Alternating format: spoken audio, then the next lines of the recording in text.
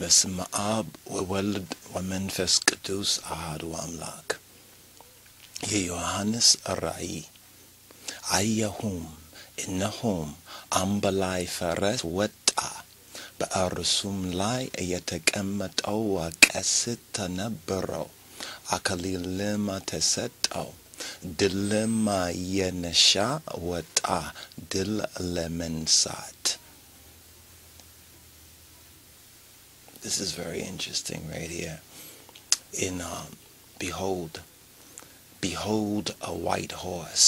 Let's begin with scripture first. በስመ አብ ወወልድ ወመንፈስ ቅዱስ አሐዱ አምላክ። የዮሐንስ ራእይ። አየሁም እነሆም አምባላይ ፈረስ ወጣ፣ በእርሱም ላይ የተቀመጠው ቀስት ነበረው፣ አክሊልም ተሰጠው። ድልም እየነሣ ወጣ፣ ድል ለመንሣት። The scripture says this. It says, "And I saw, and behold, a white horse, and he that sat on him had a bow, and a crown was given to him, and he went forth conquering and to conquer." Revelation chapter 6, verse 2. As the first of 4 horsemen, Qudus Johannes, Holy John, he mentions to us a white horse in his vision of prophecy, in his Rai, given to him be'Exhiabir. Now, that white horse was given a crown or power to go forth conquering, presumably, the world.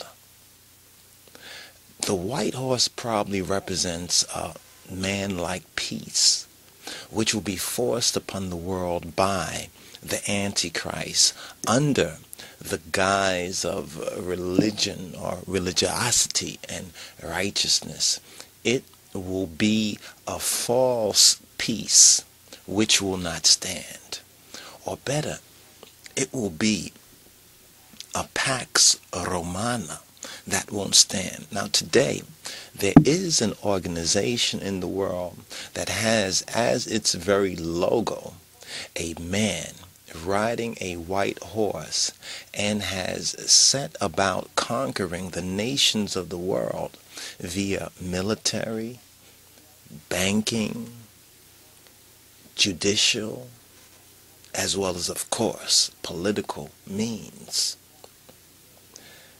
Now, this organization subscribes to the belief, or can we say the faith, because actually it is a religion for them. Though they may claim to be atheists, they believe in this, that they are alone, and only they are the ones qualified to bring in the kingdom of heaven, so to speak, to earth through their plans and their orchestrations. Do you know this organization? Do you know what this stands for? Have you seen this before? Many people now know that organization as the CFR, or better, the Council on Foreign Relations.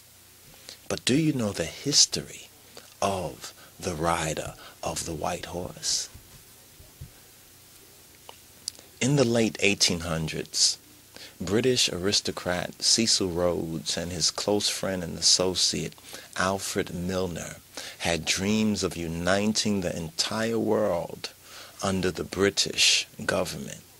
Funded by his vast investments in gold and diamond mines in northern Africa, Rhodes organized with the same goals to achieve this plan.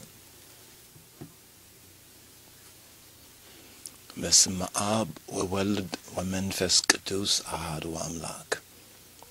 የዮሐንስ ራእይ አየሁም እነሆም አምባላይ ፈረስ ወጣ በእርሱም ላይ የተቀመጠው ቀስት ነበረው አክሊልም ተሰጠው ድልም የነሻ ወጣ ድል ለመንሳት